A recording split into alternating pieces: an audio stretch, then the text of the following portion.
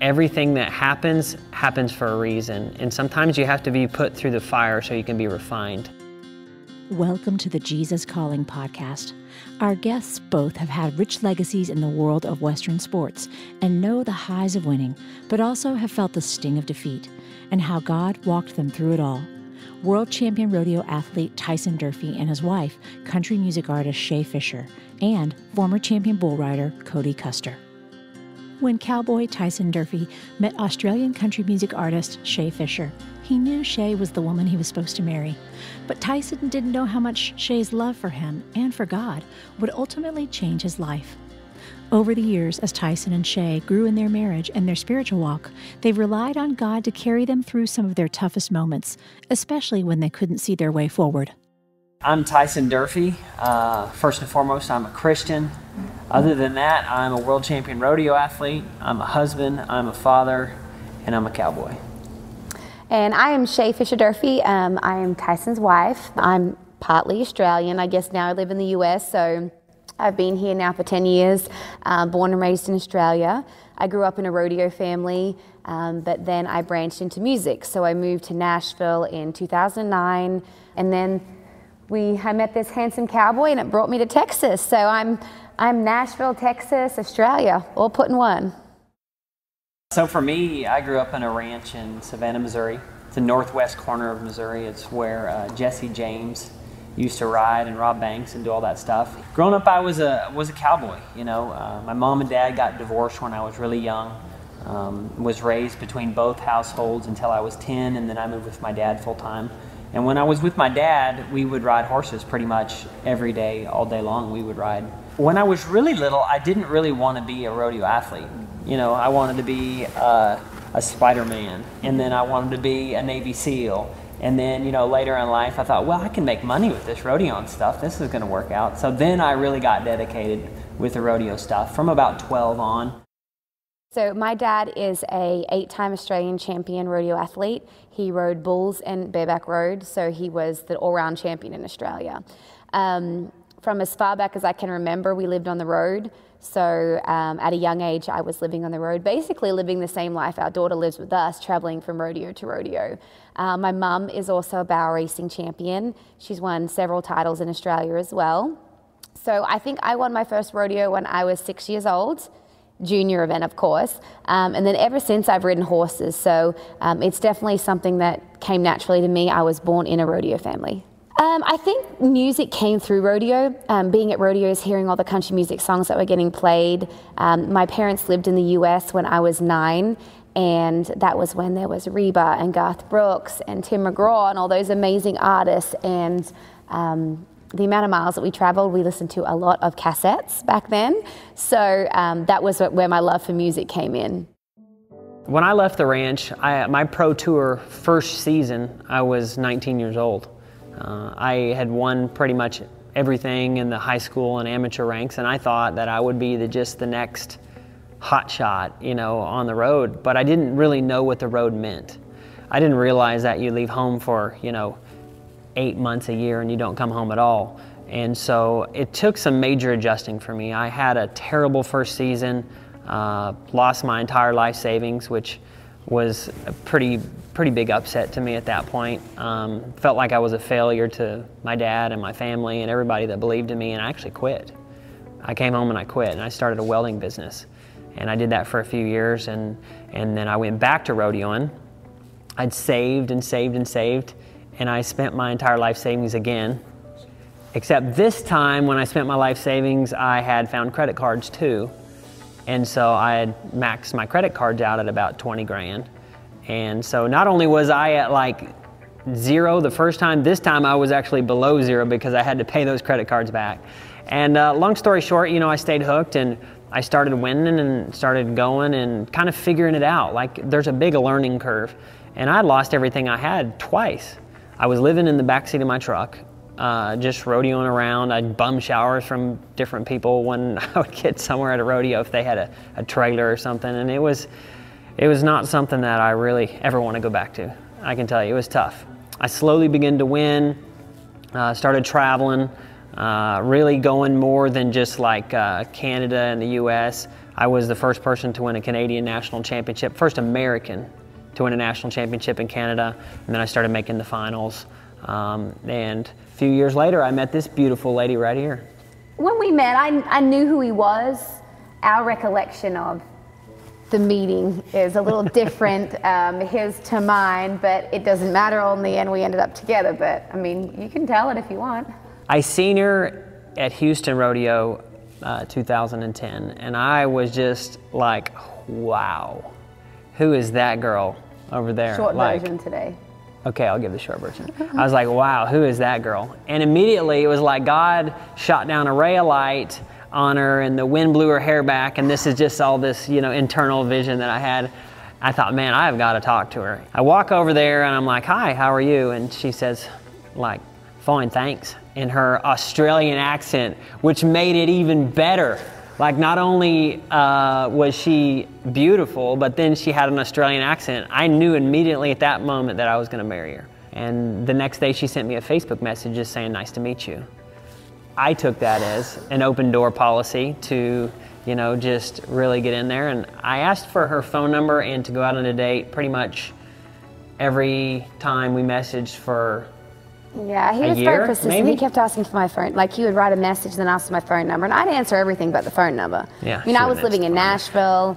I was singing. I was on radio tour. I had a song out on radio. I mean, the last thing I wanted to do was be tied down.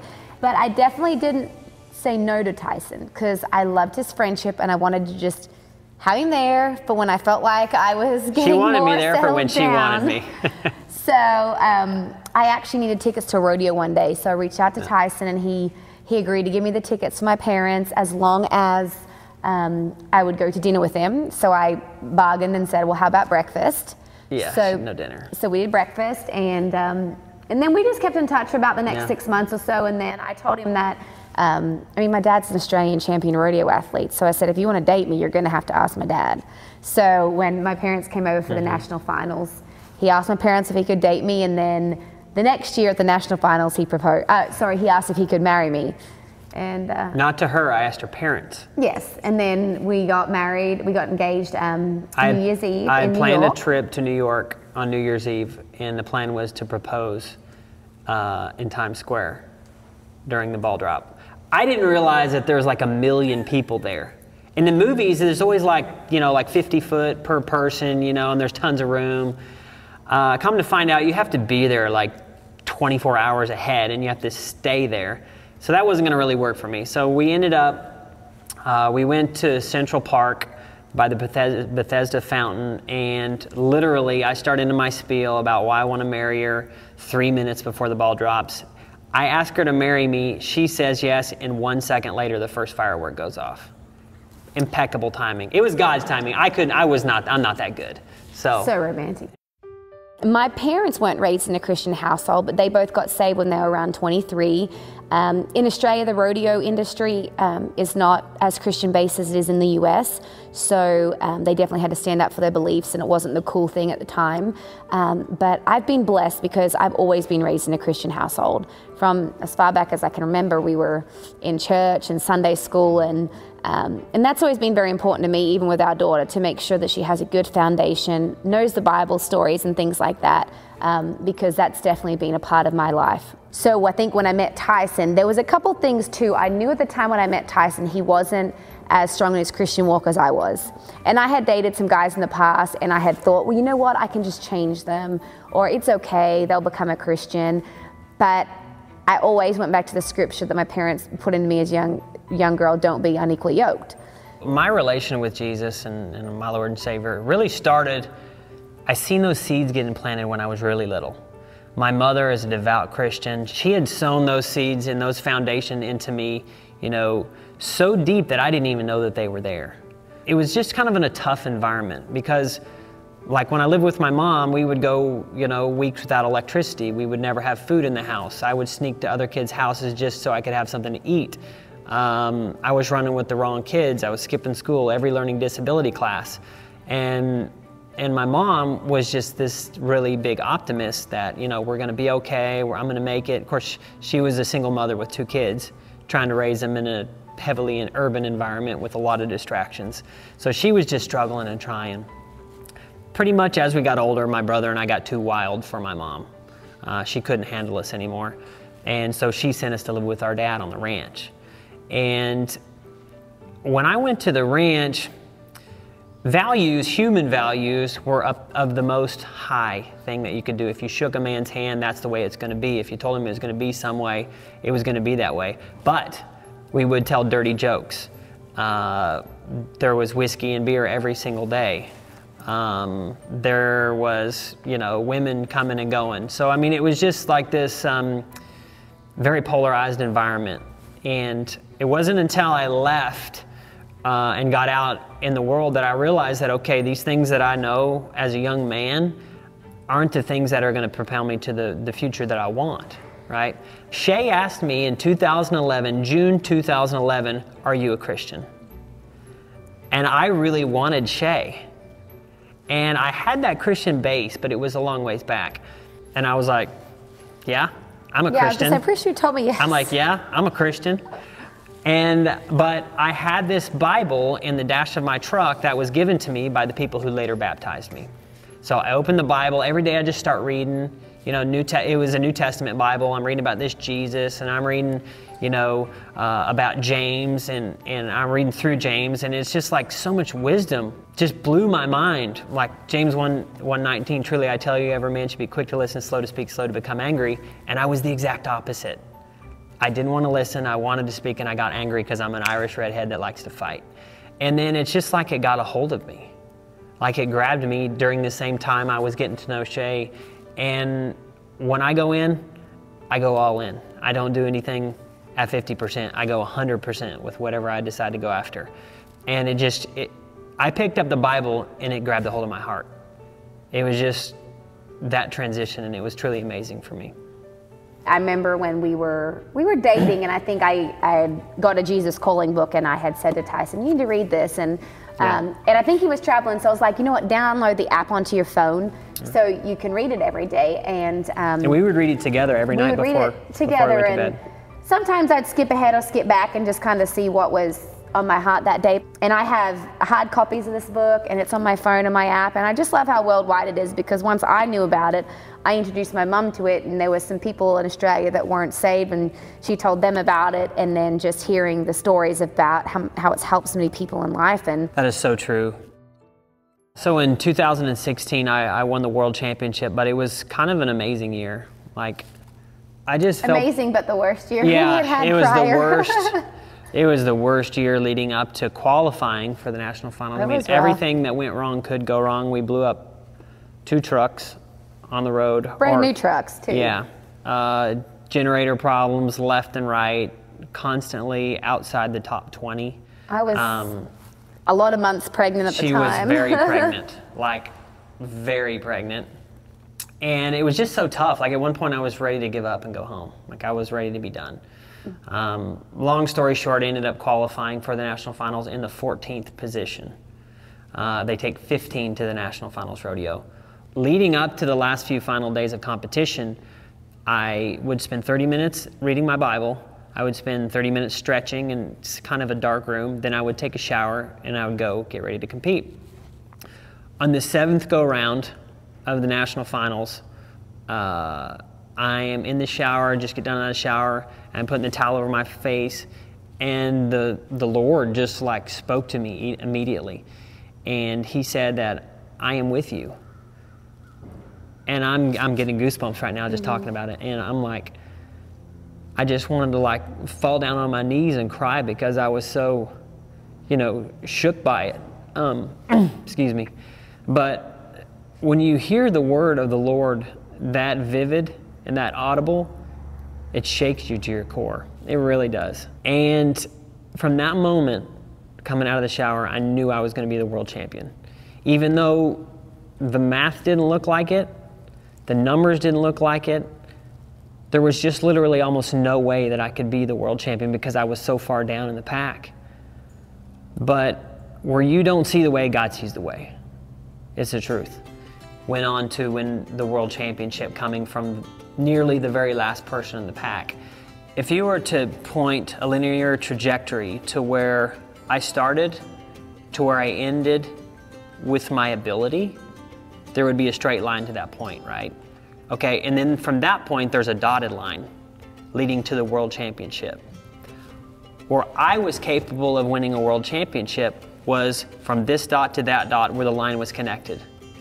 Where the line was not connected, where there was dots, that's where my faith filled in the space that I wasn't good enough.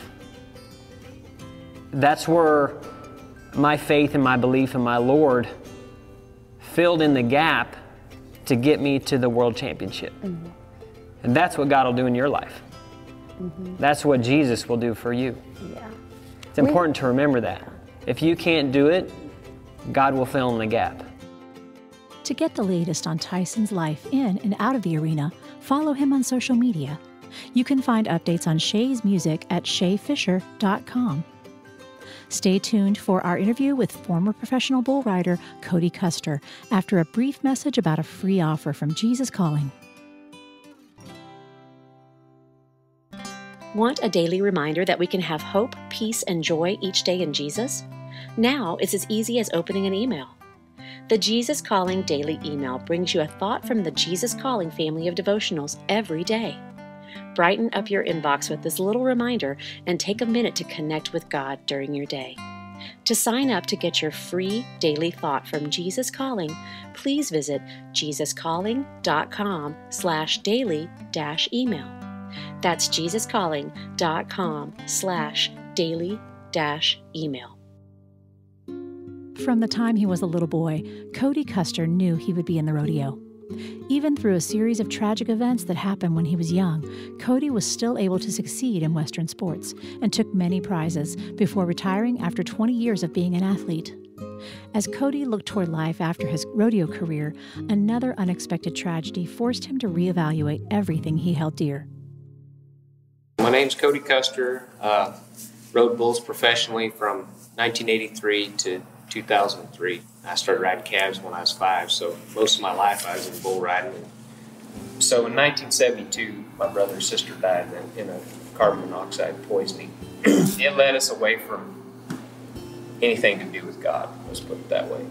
There was a lot of partying going on around our crew and stuff, and I got into, 11 years old, I was smoking pot. And at that time, Mom and Dad were partying, and there was a lot of stuff going on that wasn't probably the best for our situation and stuff, but really behind it is just hiding. They were just trying to hide the pain, And so the church we went to had put a lot of pressure on them in 1972 after the kids died, and they just left because there was so much pressure. And I don't even know if everything happens for a reason. I believe there's a reason in the middle of what happens. My mom grew up ranching and rodeoing, and so I went on my first roundup when I was 4 years old, so I've been a cowboy or been around it my whole life. I don't know if I'm much of a cowboy, but I've been around it a whole lot and kind of savvy some of the things just because I grew up around it. We were at a rodeo almost every weekend. 1979, life was pretty good. My dad was a silversmith, built really nice buckles, and my mom, she worked with him and stuff. And he broke his neck in a horse accident that year. Dad was paralyzed, and it put us in a different position, and where he was always a physical guy, and he had to rely on God. I don't believe that God never ever takes his hand off any of us, no matter what we're doing, no matter what we're, what's going on in our lives. So I really kind of fell in love with bareback riding, which is another event in rodeo, and through high school and starting into the professional level, that was kind of that's really where I was focused. I still rode bulls, and I rode bulls good. I had success and stuff, but I really was thinking about pursuing bareback riding. When I got to the level of professional, the quality of the stock got a little bit stronger, and so I found out that I didn't ride bucking horses as good as I rode bulls. So the bull riding kind of took over at that point. I was able to make a living riding bulls starting 1985, '86, I ended up probably just outside the top 20, or maybe just inside the top 20. I didn't make it to the national finals, which is the top 15. I got to go out to the national finals and watch from the stands, and I saw guys in the arena that I felt like I rode better than. And so it was a kickstart to the new year, made me really get disciplined and get really focused on what I was wanting to do. 1987 through 1992, I qualified for the national finals consecutively, and 1992 was just the year that everything fell into place and had great success. I mean, I set an earnings record that year.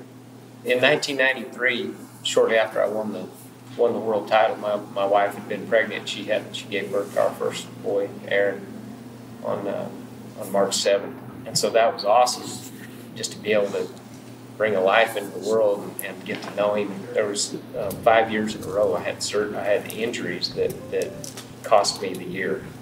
I had always based my success on how well I did rodeoing, and I was still riding good, but I was just having these injuries and stuff. But looking back on it, it was a time in my life when a lot of stuff was developed in me that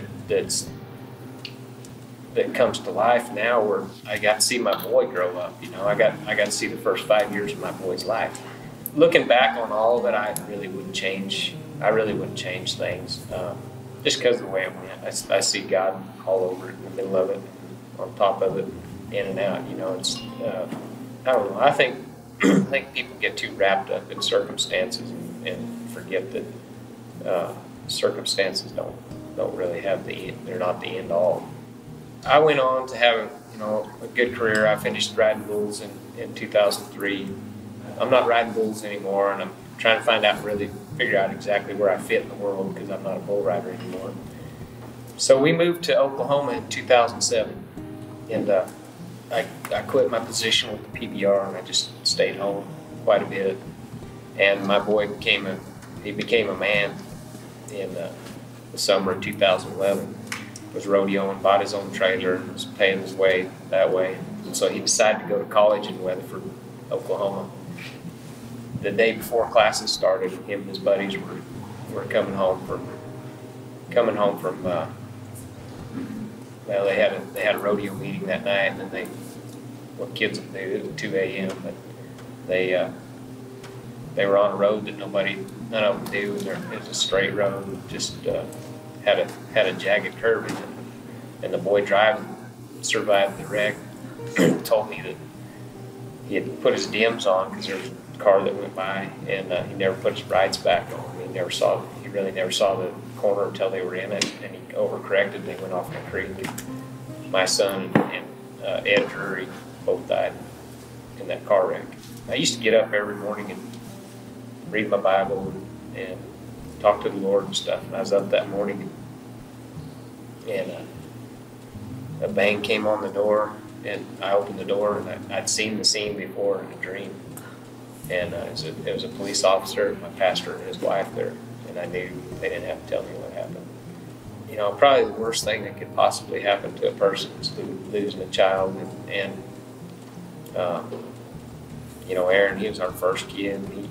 There's a lot of first experiences we had with him. It was a pretty rugged time, but I can't say I don't have a rougher time with him now than I did the first few years. I mean, it's been 7 years since Aaron went back to the Father. But in the aftermath of that, we had so many people that called us and told us what Aaron meant to them, people we didn't know. I mean, he met so many people, never knew a stranger. Anyway, I learned a lot more from my boy than I would ever thought I did. You know, he just taught me a lot of stuff. Somebody gave me this Jesus Calling book. I don't think I started it in front of the year, but I stayed up with it fairly consistent. And the day that Aaron was, the morning that we got the call or got the news that Aaron had passed, I hadn't read the devotional that day, and so for a few days there was kind of a fog there. I went back and looked. It was August 16th of 2011. I went back and looked, and Aaron was killed somewhere around 2:30 or 3 in the morning. And I'll just read August 16th. It says, "Meet me in the early morning splendor. That's the first line. And so to me, that was my boy. My boy went back in the presence of the Father right in the early morning splendor. You know, this is just a book with words until the Spirit hits it, and then it's life.